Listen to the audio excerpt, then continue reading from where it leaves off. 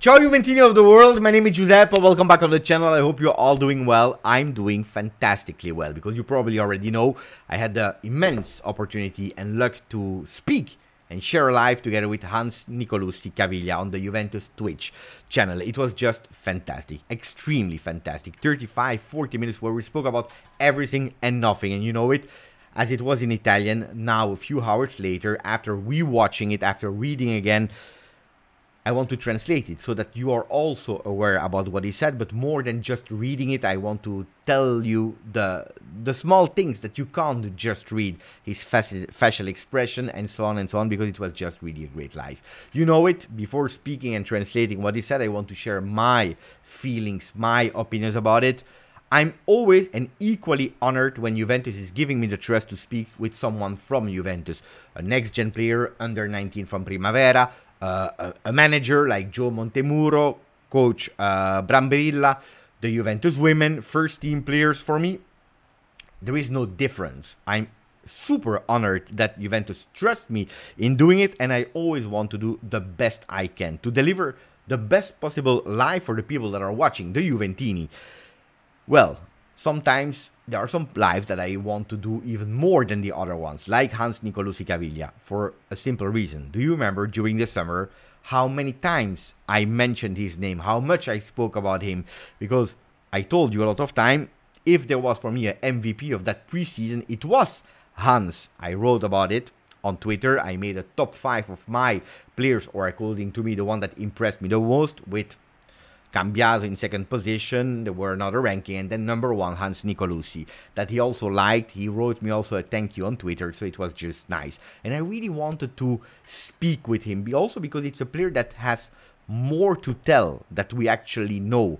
A player with a deep history, someone that arrived at Juventus when he was 8 years old, so someone that really knows Juventus in good and bad times. He was loaned out, he had that injury, so he had, like, you know, a 360 overview of what Juventus is. And I'm sure that when I'm doing these kind of interviews with someone like that, I'm sure that it will be a really nice live. I have to say, first of all, that I was extremely impressed, not by the player, because I know the player. I saw him playing at Salernitana, Parma, Südtirol, and especially in our youth academy system. So that's a player that I'm not surprised about, but I was surprised about the maturity, how he spoke to the microphones. It was the first time for him with us on Twitch.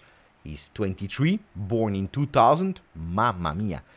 Educated, polite, smart. He impressed me a lot of time with questions that I asked him that I was absolutely not expecting these answers, I will tell you. Some funny moments as well with Moischini, with the grandfather, that we prepare for him as kind of surprises. So let's start. I don't know if you already put a maximum of like. I don't know if you like these kinds of videos after the live that I'm taking the time to translate them for you, because maybe you missed it, or you say, Beppe, we already read it somewhere, someone translated it, you don't need to do it. So I love to do it, so let me know if you like it or not. If yes, maximum of like. If you didn't yet, please subscribe to the channel, because we start. Of course, I start asking him about Empoli Juve, his thoughts about it, and he said, okay, we won.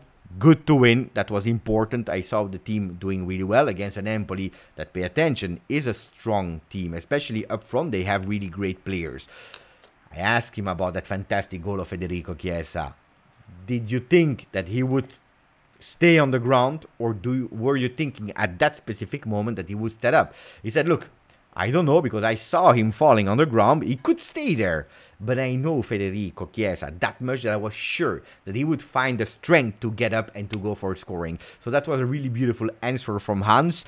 Then, of course, I spoke about the victory. Was it important before the national break? He said, absolutely yes. It's always important to win before national break. But let's say that every single win is important. It's always important to win. So, perfect answer.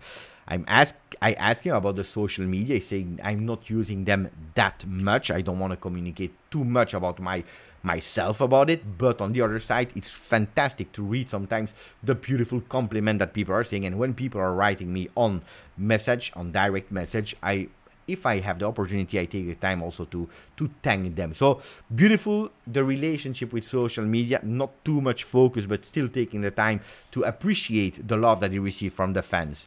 The number 41, You know, that's my kind of Beppe question. I always want to know about why a player is taking a certain number. So I said, why the number 41? And he said, well, I'm a big lover of the number 14 for multiple reasons. For example, my sister is born on the day 14, but also it's of one of my idols, Johan Cruyff. And if you are reversing 14, the 14 becomes 41. At the time when I was starting with the first team, Matuidi had that number. Today it's Milik. So it was natural for me to take again the number that I debuted it in first team with, 41. And for all these kind of reasons. So big fan of Johan Cruyff. We asked also why, because of course it's a different generation. He said, my sister is living in Amsterdam. A lot of time I went to visit her in Amsterdam, discovering the streets, the way of living in Amsterdam, the stadium, also his house, and learning about the story. Someone that changed how we understand football today on the field as a player, but then also as a manager. And you know, I made a small game because, of course, I already knew before the interview that his favorite player was Cruyff, that his number 41 was in homage of Johan Cruyff. I asked him, look, there are 3 different quotes from Johan Cruyff. I will tell them to you, listen to them, and then you choose the favorite one you have. 1, 2, 3, and you know what he did? And that's something that I really like, maybe more than all the other things. He said, no, I love all of them, but there is a 4th one that I really love, and that's my favorite one. And out of memory, like this, he's telling me the quote. So when he's saying it's in honor of Johan Cruyff, I really like Johan Cruyff, it's my idol, it's not just like this. It's my idol, okay, I want to know the person. I really want to understand the person. So it shows really someone that is invested in something, that wants to know the details, the story behind, and that's something that I really like. You know it. When I tell you, when you hear something, when you read something, do your investigation. Try to go deeper than just the surface. So that's something that I really liked. I asked him also about the tournée in USA. That pre-season tournée, said I felt really well. I knew already about USA, but I had not the opportunity yet to go in tournée in USA with the team. I believe that there I always showed that I was able to stay in first team and that I deserved the permanence in Juventus. Super happy about the trust that the club and also the mister gave to me. And I want, of course, to repay that trust. We played against important teams, even if they were friendlies, but I think that it was a really important experience for me also to grow even more. Then the question, what is your favorite position? Because we don't know at the moment. Is it mezzala? Is it regista? On the left, on the right? And he said, look, I feel myself really well in every single position of the midfield. That you put me as a mezzala, as a regista, as a play, 3-man midfielder, 2-man midfield. Of course, these positions are totally different and you need to understand them, but I am able to do whatever position in the midfield. Of course, it will be the coach that will decide where I have to enter and where I have to play. I love, because we asked about his qualities, I love also to go with free kicks. He loves taking the free kicks and also taking shots to the goal, taking his chance to shot on the goal, especially from outside of the box. He has a really good resistance, so he can really resist with his body. And he learned to manage the moments of the game. I also add some other things to him, to his skills, where he agreed on. But he said, I'm a player, and every single player, they never finish learning. They always try to become better and to become perfectionist. And that's the moment where Grabbi, that is his ex-coach from the youth team, he entered the chat on Twitch, asking him some questions and telling him some questions, telling him also that when he was a kid, until his youth, he said he was really severe on himself. He was really strong on himself. Perfectionist, let's say. And he said, yes, he's a person that helped me really a lot. He trained me so many years and helped me so much also during my injury. So it's a person that I really appreciated. Like Milani that entered also in the chat, also an ex-coach from the youth sector, and he said, you know, these two persons were really nice to me, and that was really beautiful to see also the managers of Juve entering the chat to tell him the beautiful things of his youth. So the attachment with your youth coach is still there, and that's beautiful. It's like a big family anyway. They also, both of them, the coaches, they were telling him, is it important for you to have that sense of belonging? Because he's there since 8 years old, and he's a Juventino. We have a lot of Juventini now in our team. Locatelli, Fagioli. We have a lot. Nicolussi is also Juventino. Since a kid. Always has been. And he said, when you're feeling that shirt on you, when I started in 2008, we are now in 2023, you feel more. You feel more attached. You want to give even more for it. So, beautiful. The human side understanding of Juventus and so on and so on. Look, then we spoke about his other inspirations on top of Johan Cruyff, that is his idol, Frenkie de Jong, Kimmich, and De Bruyne, that he said is the most complete of all of them. That's beautiful examples, huh? De Jong, Kimmich, and De Bruyne. Can you do better in terms of inspiration for a midfielder? When we spoke about players from Juventus, he said, Paul Pogba, ragazzi, you can't believe what we see in training session.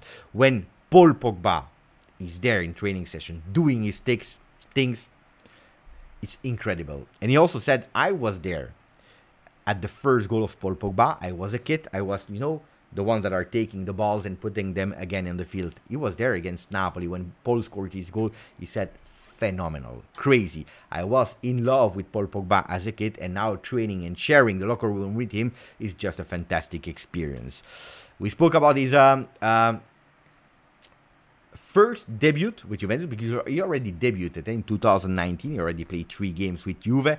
He said it was one of the most biggest emotions of my life, especially a moment where I subbed in someone that is Moise Kean, his best friend. They know each other since they are really kids in that youth sector. They did everything together. They know each other really well. He said we are looking totally different in terms of behavior, character, and so on and so on. But we understand each other so much. When I see him doing some gimmicks on the field or so on, I know exactly what he's thinking. So we have a fantastic, beautiful relation since young. Then he gave us a bit of anecdotes of Moise Kean. The first day that he arrived at Juventus, he was thinking it was only for the medicals.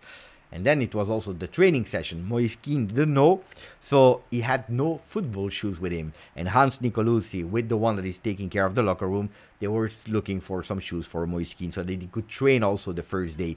And he always said, I knew immediately that he was a fantastic, great player.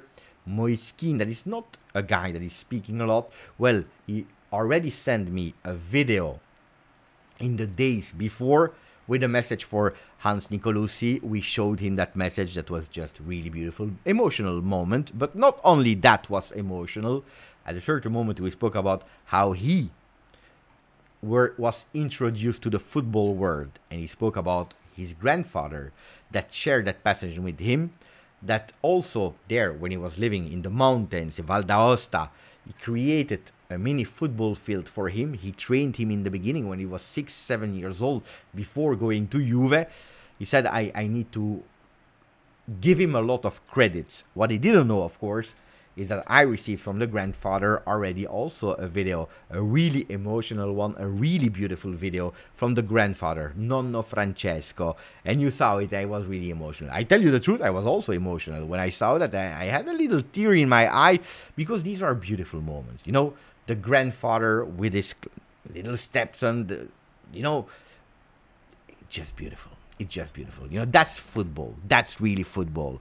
He spoke about the family. He spoke about a lot of things, about his passions. He loves to read. He loves to play piano. It's someone that in the last few years discovered new passions like bicycle, but also golf. We saw a picture of him playing golf. I didn't ask him if he was as great as Pavel Nedved, but maybe next time I will be able to do it.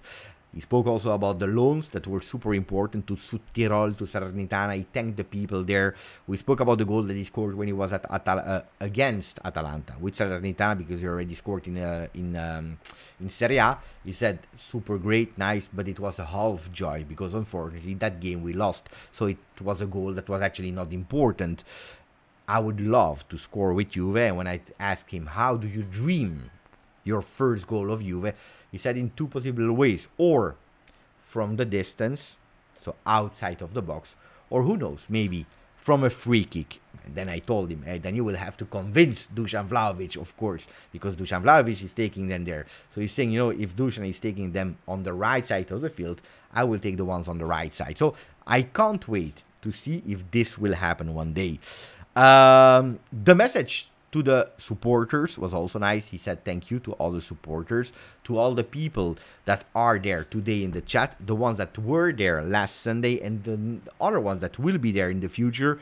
It is important. You are super important and you are always giving us that extra energy. I hope that they will continue to support us for the remaining part of the season, because we will give everything for the shirt. When I asked him what we could wish him for the remaining part of the season, he said, look, I'm happy that I stayed at Juventus. Now, of course, I hope that I will receive the opportunities to show my values on the field. So that's what I wish to Hans Nicolussi Caviglia. I tell you, 40 minutes that now I try to translate in 15 that were really great, but it's the human side that is interesting me a lot. And I can tell you that if I was already in love with how he played, now I'm totally convinced also about the person. More 23 years balanced kids like Hans Nicolussi Caviglia that had a dream as a kid with a grandfather that tried to help him and is about to really make it real. We wish you the best, Hans. Thank you for all the people that were listening to the translation. Again, I hope you liked it. Grazie, forza. Juve.